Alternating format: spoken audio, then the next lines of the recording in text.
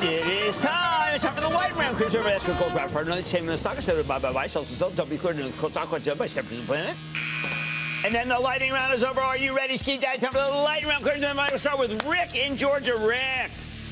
Yes, Jim, this is Rick here. My stock is Obsidian Energy, the symbol OPE. It's been between 6 and 8 the last couple of years. Should I wholesale or buy? You can hold it, but I'd rather see you in Coterra, the Travel Trust on Coterra, and I feel really good about that one right now, CTRA. Let's go to Mark in Florida. Mark. Hey, how you doing, Jim? I'm having booyah base in your honor. Oh, my stock has fallen from grace of my stock has fallen from grace of $14 a share in January of 2020 to $4.50 a share in March of 2020. At that time, they cut their dividend in half. Under new leadership today, they have surpassed the pre-COVID dividend with increases quarterly. The share price is now over $15 a share with a dividend over 8%. Jim, does this stock have room to run? Energy transfer, ET. Oh, yeah. No, energy transfer. Look, all the things you described are what made me dislike it, and they've rebuilt and rebuilt and rebuilt, and you've got a winner there now. They have done a very good job. I need to go to Sebastian in Florida, please. Sebastian. Hey, Jim. I'm considering averaging down on my position on SMCI, which I currently hold at $120. Yeah, I think you're okay, but look, why not own the real deal? Why not own NVIDIA? Why own Second?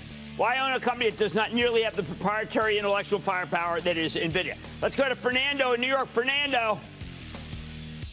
SoundHound AI, Jim. No, if NVIDIA hadn't put 10 cents with them, then I got it. Well, they put more money in that. Then I would tell you the people wouldn't be excited about it. I think you should sell SoundHound. I'm making that point right now. Let's go to Brett in Texas. Brett.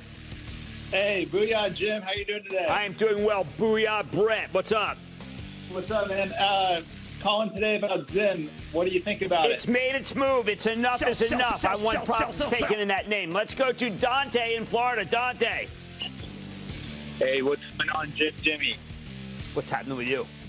Hey, I got a little dilemma. So I bought this stock a couple months ago. It's had a monster run. Unfortunately, I have something called diamond hands. I don't know how to sell. I don't know what to do.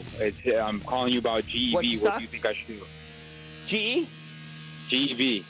GEV, Vernova. No, it's time to hold on to it. It's just a really, really good situation. Let's go to Jeff in Ohio. Jeff. Hey, booyah, Cramer. Booyah, Jeff.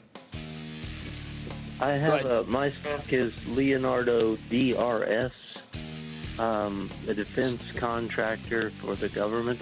Yeah, and it's real good, and you want to hold on to that. That is exactly where the government is going. That's what you have to be involved with. That's the right place to be. Let's go to Nick in Illinois, please. Nick.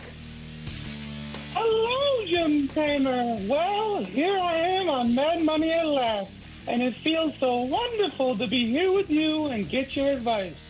All right. Buy or sell AES. But, wow, okay, yeah, you got me going there. AES, it's time to take profits. It's a 3% yielder. There's not much anything special there. Let's go. And that, ladies and gentlemen, is the conclusion of the Lightning Round. The Lightning Round is sponsored by Charles Schwab. Coming up, court is a great place to avoid. So why does Johnson & Johnson have a reason to smile? Cramer puts his law degree to work. Next.